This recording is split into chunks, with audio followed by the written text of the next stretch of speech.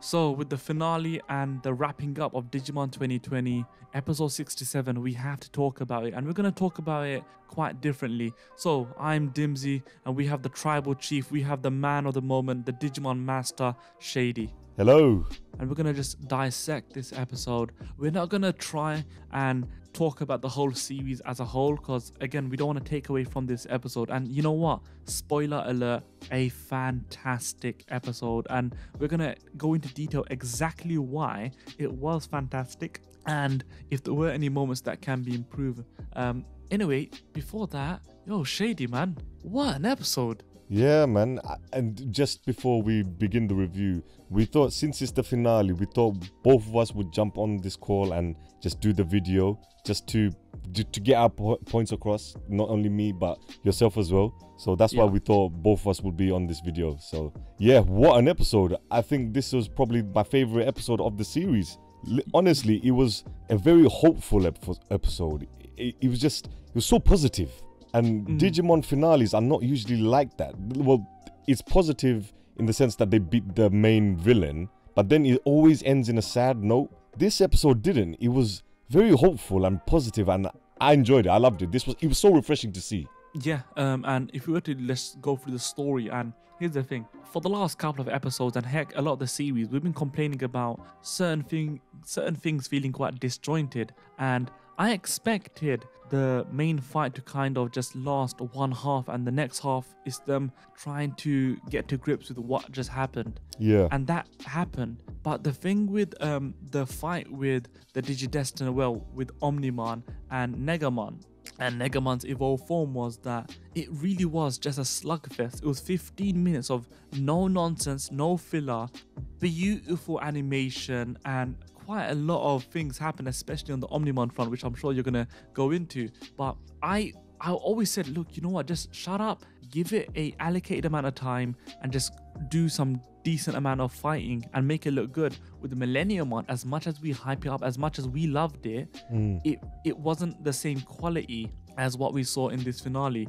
This one was literally every scene, every moment, every setting was different, and from a aesthetic point of view, without going into the content, it just looked glorious. And one of the things which I'm not sure if you guys picked up with the way it looked, and also last episode, but I personally thought this was more of an homage to not only the first theatrical release of Digimon in 1999, but also the Digimon movie against Diaboromon. You know how they were in the network world, and you have that weird amount of fading or lighting and that highlight on the outlines. Yeah. This episode, there was a lot of homages, and we will go into them later on. But yeah, that first half, what did you make of the first half? If anything, let's just go through what happened. Wow. Yeah, so basically the episode starts off with Omnimon, Tai and Mac going through the portal, and not portal, but going into the big giant Negamon body and actually seeing the real body. And mate, it was just too Negamon talks, which was Oh my god. You know what? Sorry, I must have forgotten that, because I must have gone off topic, where when I said there's a couple of things that we wanted and we've been clamoring for, Negamon talking was actually one of them. That was probably one of the main things. We wanted him to bloody talk. Exactly, which was so, like, Nidhoggman never spoke, Millenniumon never spoke, but at least we got Negamon speaking. And the stuff he was saying as well is very, very dark, very negative. Of course, Negamon, negative. And you know one thing, yeah. What did you make of the fact that obviously you had the outer body where the other Megas are fighting, and then you had the inner body, which essentially was like this humanoid kind of thing. He looked amazing, and he looked like the ultimate opposite of Omegamon Omnimon. It looked great. I was literally just about to say, you said opposite of Omnimon. So Omnimon has the the Omni sword on his left hand, and the Guru cannon on his right. But Negamon had his sword on his right arm and his cannon on his left arm. And he was wearing a cape. So it literally looked like Omnimon was fighting an evil twin, like a Psycho Ranger version of himself. So that I really found quite interesting. And even Negamon was attacking with his cape. There was a scene where, you know, those eyeballs that were on his cape, they were shooting lasers, but Omnimon uses his cape as a shield. So it's literally yin and yang, opposite, light and dark, and negative and positivity. It was literally that. And then what did you make out when Omnimon was again put on the ropes and we saw a few iterations of Omnimon? Yeah, but before we get into that, Omnimon, I think this was probably one of the toughest fights Omnimon has ever had. We never seen Omnimon be pushed like this. There was a scene where, and also I wanted to mention, you know, Tai and Matt. This was the first time, you know how we usually see Omnimon with Tai and Matt on his shoulders. Tai and Matt, they usually like, they scream like, Omnimon attack. That's what the usual stuff. Omnimon attack, Omnimon defend, and all that stuff here. This time it felt like Tai and Matt were in control of Omnimon. Yeah. It's like, Yamato, can you do this? And then you know, it's like Yamato was Matt was doing the Garuru Cannon. I was like, whoa, what's going on here? Exactly. And we saw Omnimon do moves that we've never seen before. So, you know, through the Garuru Cannon, we were seeing missiles coming through on top of the Garuru Cannon's head, and Matt activated that. And we also saw Tai using the Omni Shield, the Crest of Courage shield, to block one of Negamon's attacks. And he actually, Negamon, this is quite, I liked what Negamon did here. He got this sludge or this thing coming out of his body, and he made this, you know, that giant worm. It was like a Majin Buu. Yeah, like a Majin Buu, gooey kind of thing. And Tai used the Shield of Courage to block it, and then he used it to destroy that worm. And it was really good that the fact that both of them, when they weren't just screaming, you know, Omnimon attack, you know, blah blah blah, they were actually helping, they were actually using Omnimon. It was like, it was really good. I thought that was a really good change that they did. Yeah, and obviously we've seen Omnimon a few times so far in the series, and we had a lot of people had their thoughts on it. But it started off with both Tai and Matt in like some sort of trance and they couldn't remember, and for it to end with them literally fighting alongside, and I guess part of Omnimon, it was a really, really great move. Yeah. And everyone has been speculating that we're going to see another form of Omnimon. And you know what? Before we actually go into our proper thoughts, because we will say, okay, as perfect as the episode was, how could we have improved it, or how could we, you know, what did we really enjoy? What did we kind of not enjoy? Omnimon had a few forms, man. All right, so Omnimon Alter S, he came about after the Digidestined team were basically going up against Negamon's words. Negamon was using words like seclusion and void and emptiness and all this horrible negative stuff, which would naturally cause them to fall into despair. And Tai, Omnimon, and Matt, they were actually getting deleted. I don't know if you clocked. They had that white thing. It was like they were disappearing when they unleashed the sword into Negamon, but then the sword didn't work. So then they were disappearing, and Negamon was using his words. It's like his words are attacks themselves, so which were affecting the Digidestined. But then the Digidestined harnessed like that hope within themselves, and then they unleashed the crest power to then but you know what I would say about that? It was also genius on Negamon's part, because remember at that sequence we thought, oh crap, Omnimon got it, because how does he tend to normally win a lot of his battles with the sword, right? With the Omni sword. So he put the sword through Negamon's body, but then I think that was a trap, because Negamon then bit on that sword and it seemed like he corrupted or is deleting it. Yeah. Exactly. So again, those small things are just fantastic. And you know what? I was going to talk about later, but just want to mention that we will speak about the fantastic OST, the fantastic rendition of the music. It's been amazing. But like Alter S's appearance, how did you find that? Because we've been expecting some form of Alter S for a while now, but for him to then appear the way he did, I don't know, was the build-up, was the appearance, was it foreshadowed enough within the episode itself? Because we know Blitzgreymon and Crescarumon existed so far, but having them appear, I don't know. What do you reckon? I enjoyed it, man. It's the finale. I'll be honest, it doesn't even matter. Like I expected another form of Omnimon anyway. So Omnimon the Alter S form is probably one of my favorite Omnimon forms anyway. So I just got hyped. I'm not gonna lie to you. The inner Digimon fanboy was just going mad when I saw that, and especially when he was shooting the lasers just before he was forming. And yeah, it was like, do you know what it reminded me of? You know, when eventually when Omnimon Alter S came out, you know, when he sliced Negamon in half, there was that little bit of like stardust coming out. It really reminded me of Gogeta, when Gogeta was fighting Janemba in the Dragon Ball Z film. They when he really used that put a lot of love stardust on the animation. Yeah, Really. he reminded me of that. Like, he reminded me of Gogeta coming out of nowhere and just dominating everything. And that slice he did, the stardust, it proper reminded me of Gogeta. And I reckon that obviously Alter S had to make an appearance, and I kind of really enjoyed the fact that we didn't get Omnimon Merciful Mode and it was Alter S instead. Yeah. Because we had that in Tri, and having Alter S in 2020, it just felt it just worked, and oh my god, did he look great. But yeah, with Negamon's defeat, let's quickly, because the second half is a complete pivot away, and we can talk about that in a bit. But what did you reckon about the OST? Because I think the music really did make this fight as epic as it did, because it was an orchestral feel to it. Yeah. And it just like and it just felt like, I don't know, very heartwarmingly epic. And I'm like, oh crap, come on. It's as if that we were all cheering behind the screens for both Ty and Matt. Like, genuinely, I got the feeling that all the children around the world are cheering for them. And yeah, and they were watching them on their phones, so they actually were cheering for them.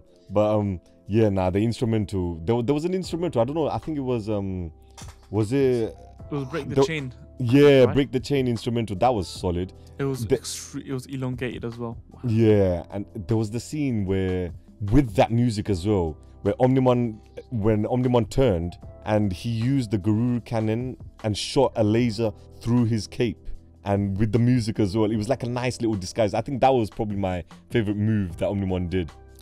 You know, this is not an issue. It's more so highlighting the potential of Digimon. The creativity that you can have in these fights was displayed in this fight with Omnimon, and of course Negamon's evolution, or his final form per se. There was so much that happened in this fight that it made you feel like, wow, what a fight. And this, again, as you said, I personally think that it's the best episode in Digimon 2020. This is the best fight in Digimon 2020. Heck, best fight in Digimon Adventure, in my opinion. Omnimon's best fight. Yeah, Omnimon's best fight. But I have a bit of a issue. They're going into Negamon, yeah? So yeah, he wants Timer and Omnimon to come in. But I just felt, did Negamon feel a bit nerfed to you? I know he was handling all of the other Megas on the outside, but I was thinking, why are you... It's as if that Negamon's trying to be noble or have an even fight with Omnimon. I was like, no man, just go all out. Use the surroundings, start shooting lasers from the edges. Very similar to how Diaboromon, when he multiplied, he just thought, I'm gonna do whatever it takes. And I kind of wanted that attitude from Negamon of, he's gonna do whatever it takes to just consume all. Yeah, do you know what, you do make a good point actually. Yeah, but I think the animators and the writers just wanted like evil Omnimon, like negative Omnimon and versus normal Omnimon. I think that they were more focusing on the one-on-one duel rather than the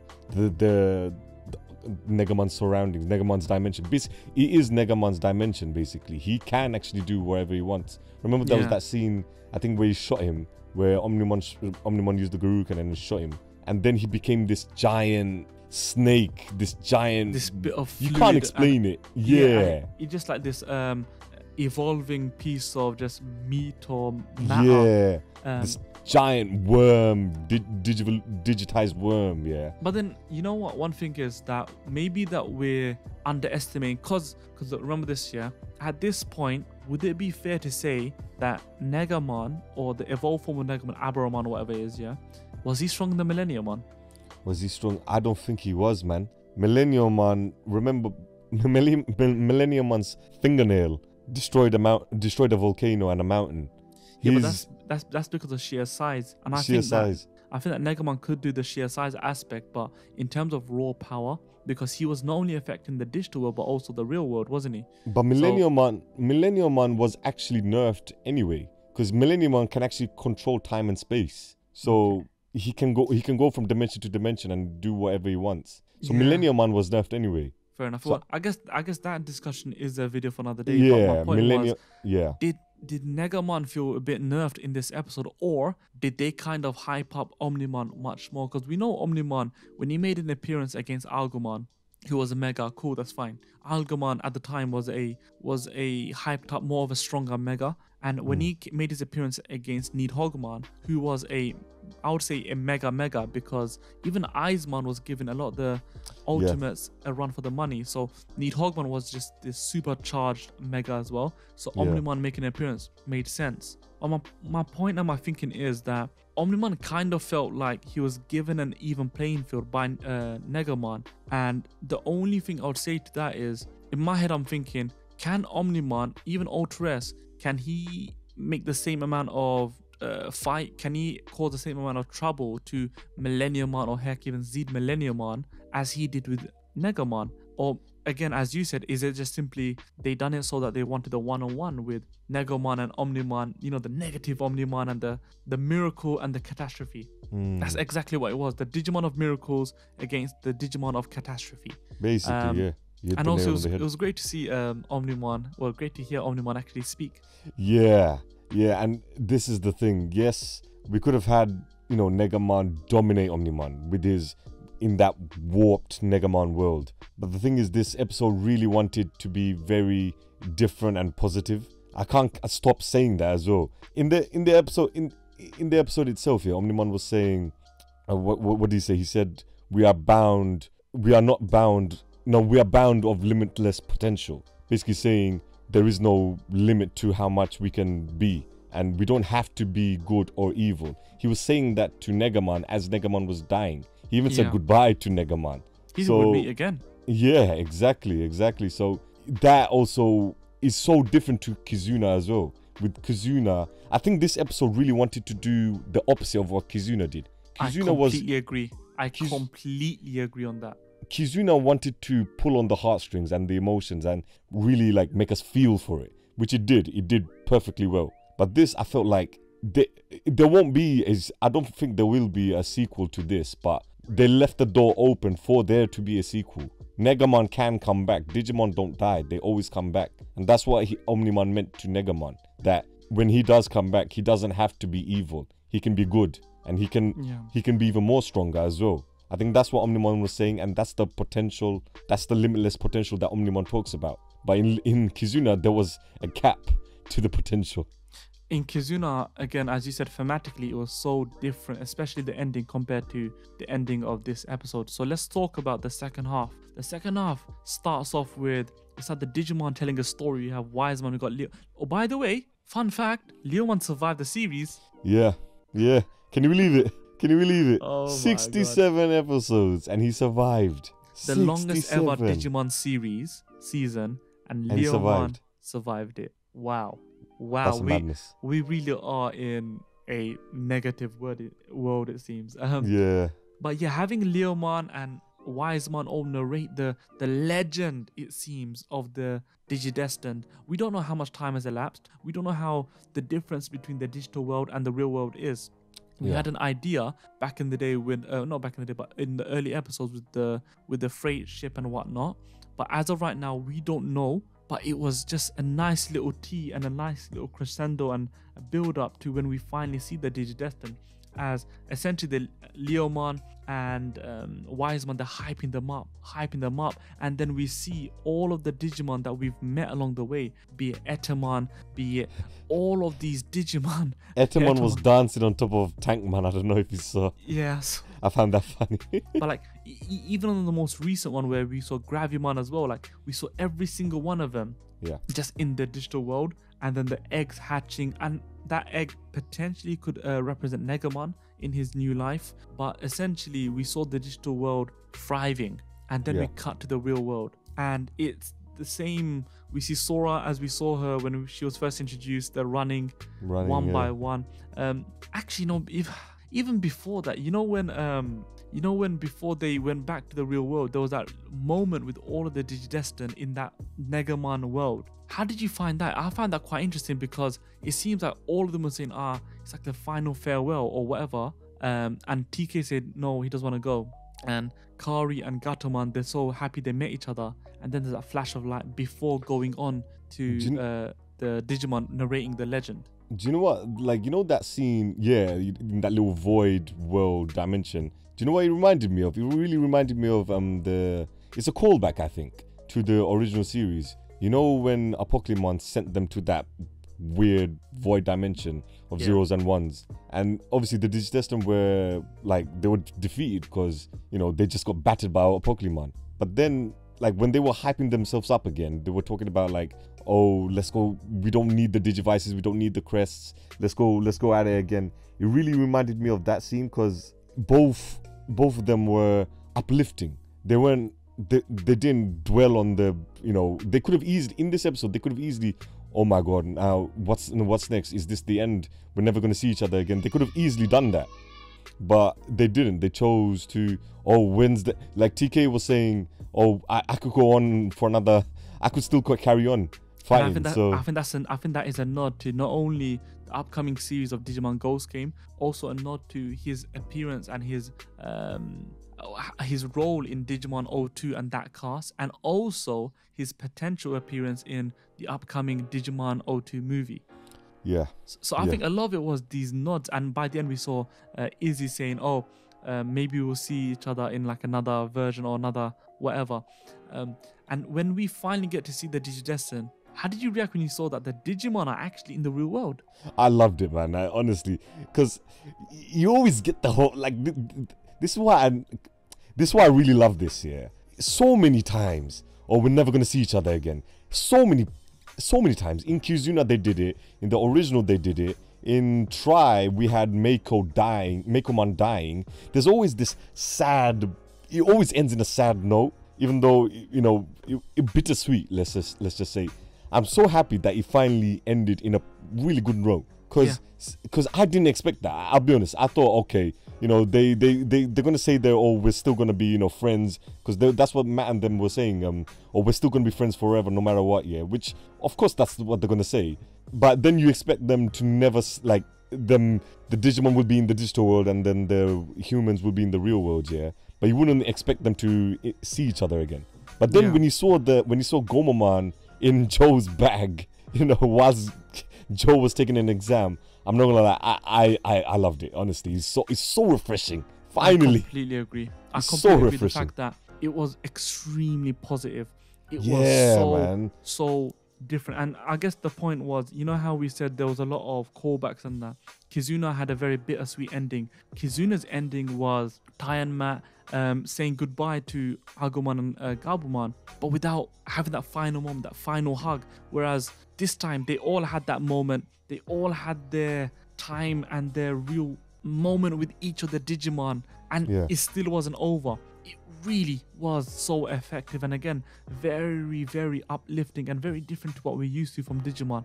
Digimon is the reason why Digimon's praised so much is because it's able to convey deeper, sadder, heavier storylines compared to Pokemon or other anime, which you'd expect, oh, what's going on. This one, it did its best to do it, but at the same time, it just stuck to its guns and said, you know what, I'm a shonen. Let's be happy, and that's exactly what they did. And my mark out moment where I smiled from ear to ear was when I saw the end, because they were going from one Digidestin to the next, and it finally ended with Tai, and it was Tai under a tree with Agumon. What does that remind you of? Digimon 1999 episode 1 started off with Tai on a branch on a tree on his own. It was just a nice little callback to say, listen, you started off alone, but now you have your partner. You started off alone, but look at us. We rebooted this series 20 years later. It was a little love letter. It was the stamp on a letter which shows we love Digimon, and the creators literally made this series just for us, and also to potentially make more fans, or newer fans for Digimon in the form of Digimon 2020. Yeah. And I just want to make it clear. We're not saying that the other endings of Digimon is bad.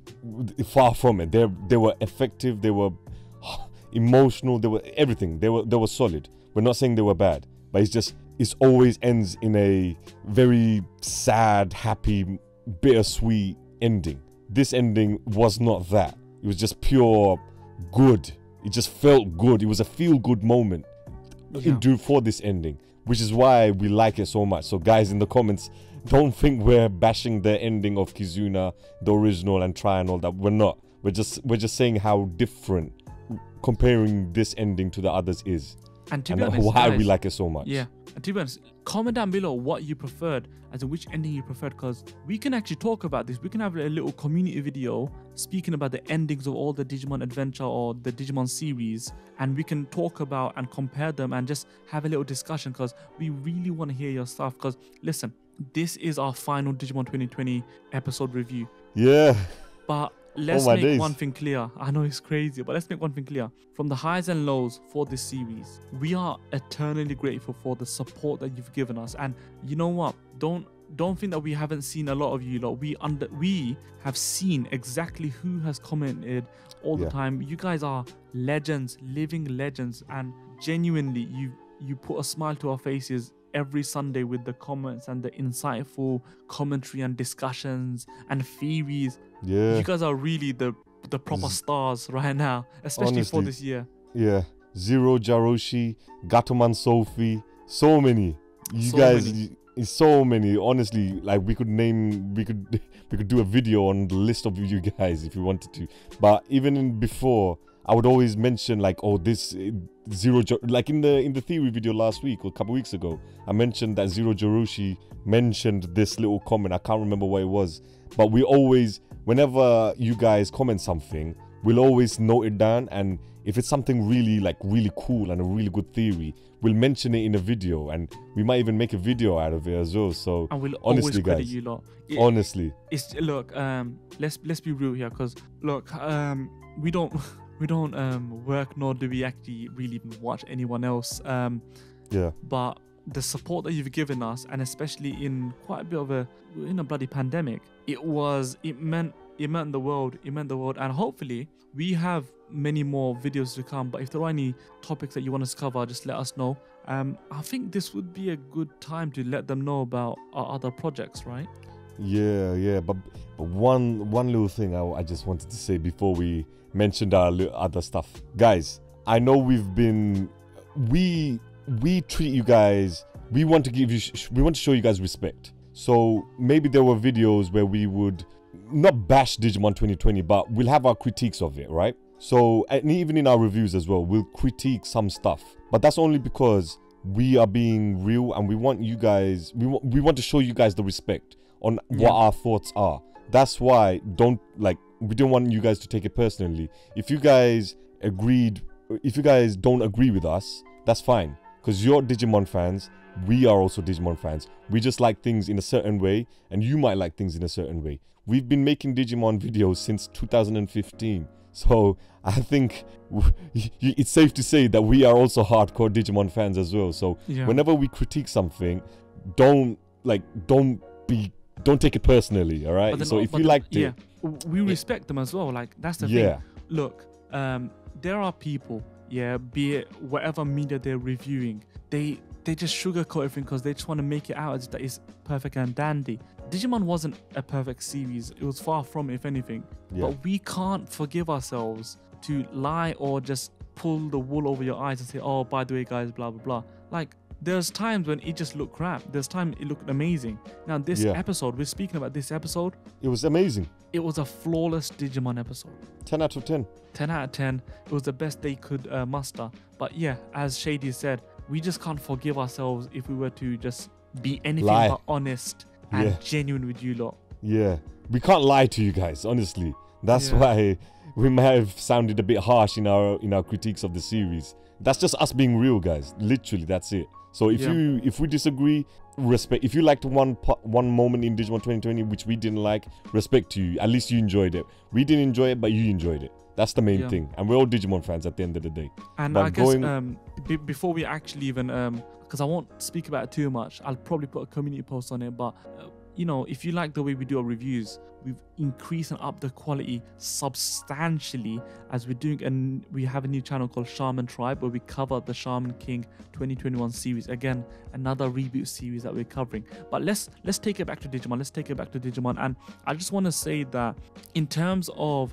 2020, and how it was overall, we're going to have to cover this in a separate video, because as positive as this episode was, there's 66 other episodes that preceded it, so we will be talking about that. And again, please comment down below, we will take them all into consideration and speak about that. And I know you guys love the underrated, overrated character videos. They will be coming back, so don't worry. You will be getting your Thai dissections and, you know, Sora dissections. You'll be getting those, so stay tuned for those. And I'm sure you guys will love the 1999 2020 comparisons, so those videos will be coming soon, so stay tuned. And again, just another heartfelt thank you from us to you lot, and also an apology, because I know that we started off with maybe 2 or 3 videos a week, but there was a time when we both got sick as well, so we were just doing it through our sickness and stuff. So that's why we went to a video a week and such. And again, thank you for sticking with us for as long as you guys did. There was again maybe our realism or whatever, there was a drop off, but for the ones who stuck around, thank you so much. Yeah, thank you honestly. It's been fun reading your comments every week, and I'll miss you guys. So, but it's not the end. We're still going to be making Digimon videos, so there's an adventure just around the corner. And with that being said, this has been the longest review for Digimon 2020 that we've done. Yeah. And it deserves it, as this is the best episode of Digimon 2020, and it's the final episode of Digimon 2020. So yeah guys, so if you're driving to work, listen to it over your commute. If you're on the train, listen to it. Just relax and enjoy. And with that, take care and evolve, because I'm sure you can digivolve further on. Goodbye, take care, we love you, bye bye. Care for nothing. Come on man, really? What? No care for nothing. No more care for nothing.